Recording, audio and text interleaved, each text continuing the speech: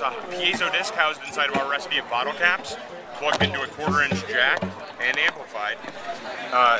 You can't really speak into our microphones, but they pick up vibrations and turn them into an audio signal.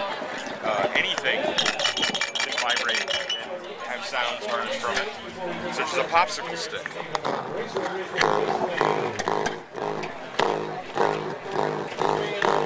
But the Slinky is one of our favorite demonstrations because the Slinky shows you don't always get the sounds that you're expecting from an object. And this is what makes our sound stethoscope so useful.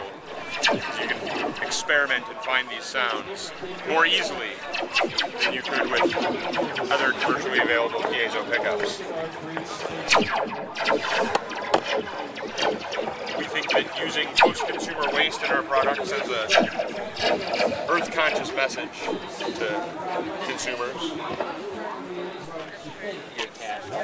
We've got